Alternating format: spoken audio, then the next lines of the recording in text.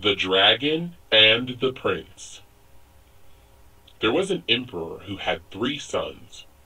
One day the eldest son went out hunting, and when he got outside the town, up sprang a hare out of a bush, and he after it, and hither and thither, till the hare fled into a watermill, and the prince after it. But it was not a hare, but a dragon, and it waited for the prince and devoured him. When several days had elapsed and the prince did not return home, people began to wonder why it was that he was not to be found. Then the middle son went hunting, and as he issued from the town, a hare sprang out of a bush, and the prince after it, and hither and thither, till the hare fled into the watermill, and the prince after it. But it was not a hare, but a dragon, which waited for and devoured him. When some days had elapsed, and the princes did not return, either of them, the whole court was in sorrow. Then the third son went hunting, to see whether he could not find his brothers. When he issued from the town, again sprang up a hare out of a bush, and the prince after it, and hither and thither, till the hare fled into the watermill. But the prince did not choose to follow it, but went to find other game, saying to himself, "When I return I shall find you." After thus, he went for a long time up and down the hill, but found nothing, and then returned to the watermill. But when he got there, there was only an old woman in the mill. The prince invoked God in addressing her. "God help you, old woman." The old woman replied, "God help you, my son." Then the prince asked her, "Where, old woman, is my hare?" She replied, "My son, that was not a hare, but a dragon. It kills and throttles many people." Hearing this, the prince was somewhat disturbed and said to the old woman, "What shall we do now? Doubtless my brothers also have perished here." The old woman answered, "They have indeed, but there's no help for it. Go home, my son, lest you follow them." Then he said to her, "Dear old woman, do you know what? I know that you will be glad to liberate yourself from that pest." The old woman interrupted him, "How should I not? It captured me too in this way, but now I have no means of escape." Then he proceeded, "Listen well to what I'm going to say to you. Ask it whither it goes and where its strength is. Then kiss all that place where it tells you its strength is, as if from love, till you ascertain it, and afterward tell me when I come." Then the prince went off to the palace, and the old woman remained in the watermill. When the dragon came in, the old woman began to question it. "Where in God's name have you been? Whither do you go so far? You will never tell me whither you go." The dragon replied, "Well, my dear woman, I do go far." Then the old woman began to coax it. "And why do you go so far? Tell me where your strength is. If I knew where your strength is, I don't know what I should do for love. I would kiss all that place." Thereupon the dragon smiled and said to her, "Yonder is my strength, in that fireplace." Then the old woman began to fondle and kiss the fireplace, and the dragon, on seeing it, burst into a laugh and said to her, "Silly old woman, my strength isn't there. My strength is in that tree fungus in front of the house." Then the old woman began again to fondle and kiss the tree, and the dragon again laughed and said to her, "Away, old woman, my strength isn't there." Then the old woman inquired, "Where is it?" The dragon began to give an account in detail. "My strength is a long way off, and you cannot go thither. Far in another empire under the emperor's city is a lake. In that lake is a dragon, and in that dragon a boar, and in the boar a pigeon, and in that is my strength." The next morning, when the dragon went away from the mill, the prince came to the old woman, and the old woman told him all that she had heard from the dragon. Then he left his home and disguised himself. He put shepherd's boots to his feet, took a shepherd's staff in his hand, and went into the world. As he went on thus from village to village, and from town to town, at last he came into another empire and into the imperial city, in a lake under which the dragon was. On going into the town, he began to inquire who wanted a shepherd. The citizens told him that the emperor did. Then he went straight to the emperor.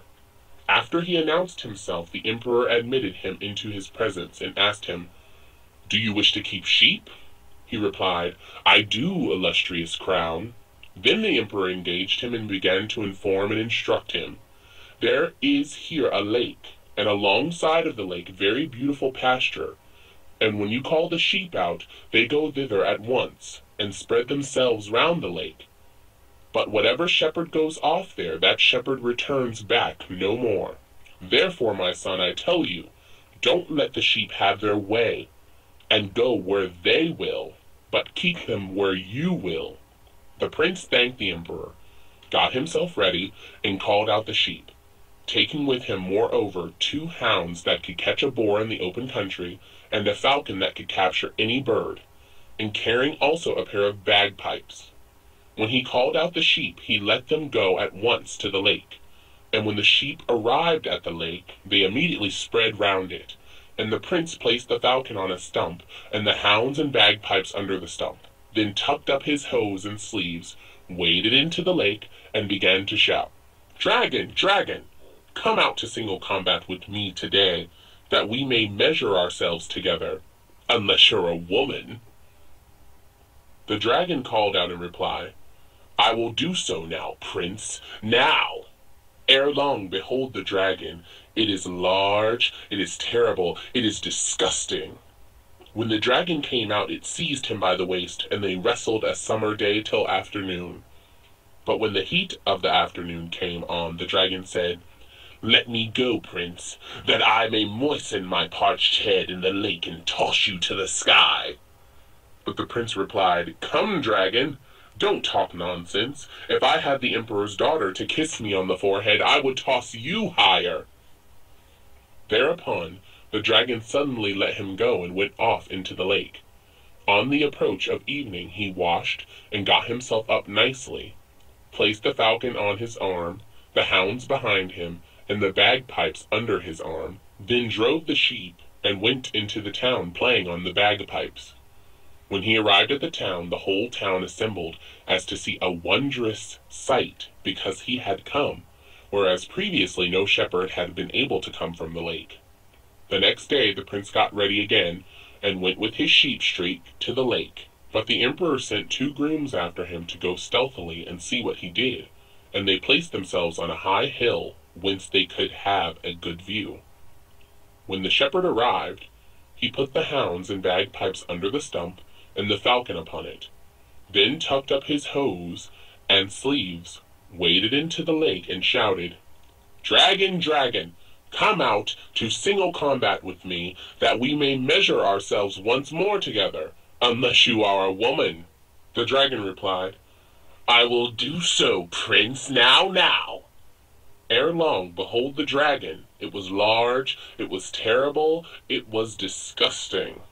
And it seized him by the waist and wrestled him a summer's day till afternoon. But when the afternoon heat came on, the dragon said, "Let me go, prince, that I may moisten my parched head in the lake, and may toss you to the sky." The prince replied, "Come, dragon, don't talk nonsense. If I had the emperor's daughter to kiss me on the forehead, I would toss you still higher." Thereupon the dragon suddenly left hold of him, and went off into the lake. When night approached, the prince drove the sheep as before, and went home playing the bagpipes. When he arrived at the town, the whole town was astir, and began to wonder, because the shepherd came home every evening, which no one had been able to do before. Those 2 grooms had already arrived at the palace before the prince, and related to the emperor in order everything that they had heard and seen. Now when the emperor saw that the shepherd returned home, he immediately summoned his daughter into his presence and told her all, what it was and how it was. "But," said he, "tomorrow you must go with the shepherd to the lake and kiss him on the forehead. When she heard this, she burst into tears and began to entreat her father. "You have no one but me. Am I your only daughter, and you don't care about me if I perish?" Then the emperor began to persuade and encourage her. "Don't fear, my daughter. You see, we have had so many changes of shepherds, and of all that went out to the lake, not one has returned. But had he been contending with the dragon for 2 whole days, and it has done him no hurt. I assure you, in God's name, that he is able to overcome the dragon. Only go tomorrow with him to see whether he will free us from this mischief which has destroyed so many people." When on the morrow the day dawned and the sun came forth, up rose the shepherd, up rose the maiden too, to begin prepare for going to the lake.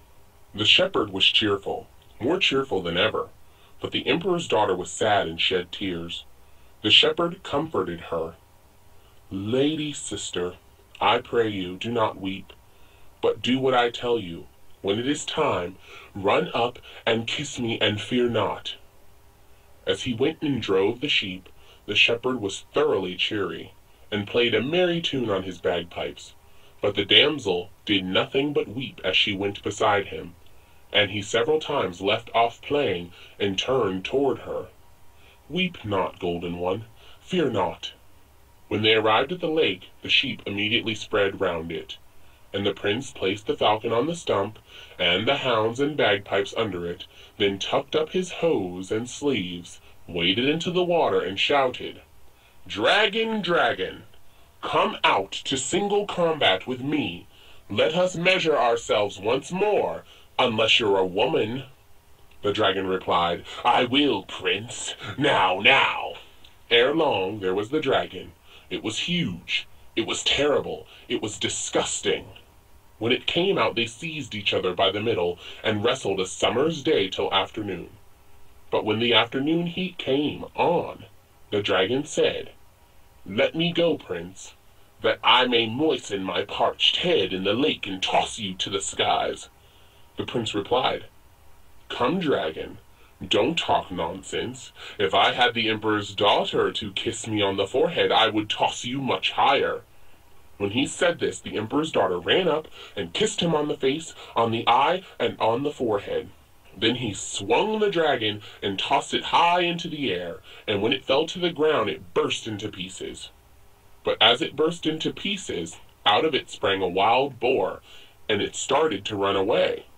But the prince shouted to his shepherd, "Dogs, hold it! Don't let it go!" And the dogs sprang up and after it, caught it, and soon tore it to pieces. But out of the boar flew a pigeon, and the prince loosed the falcon, and the falcon caught the pigeon and brought it into the prince's hands. The prince said to it, "Tell me now, where are my brothers?" The pigeon replied, "I will. Only do me no harm. Immediately behind your father's town is a watermill, and in the watermill are 3 wands that have sprouted up. Cut these 3 wands from up below, and strike with them upon their root. An iron door will immediately open into a large vault. In that vault are many people, old and young, rich and poor, small and great, wives and maidens, so that you could settle a populous empire. There too are your brothers." When the pigeon had told him all this, the prince immediately wrung its neck. The emperor had gone out in person, and posted himself on the hill from which the grooms had viewed the shepherd, and he too was a spectator of all that had taken place. After the shepherd had thus obtained the dragon's head, twilight began to approach. He washed himself nicely, took the falcon on his shoulder, the hounds behind him, and the bagpipes under his arm, played as he went, drove the sheep, and proceeded to the emperor's palace, with the damsel at his side still in terror. When they came to the town, all the town assembled as to see a wonder. The emperor, who had seen all his heroism from the hill, called him into his presence, and gave him his daughter, went immediately to church, had them married, and held a wedding festival for a week. After this the prince told him who and whence he was, and the emperor and the whole town rejoiced still more. Then, as the prince was urgent to go to his own house, the emperor gave him a large escort and equipped him for the journey. When they were in the neighborhood of the watermill, the prince halted his attendants, went inside, cut up the 3 wands, and struck the root with them, and the iron door opened at once. In the vault was a vast multitude of people. The prince ordered them to come out one by one, and go whither each would, and stood himself at the door. They came out thus one after another, and lo, there were his brothers also, whom he embraced and kissed. When the whole multitude had come out, they thanked him for releasing and delivering them, and went each to his own home. But he went to his father's house with his brothers and bride, and there lived and reigned to the end of his days.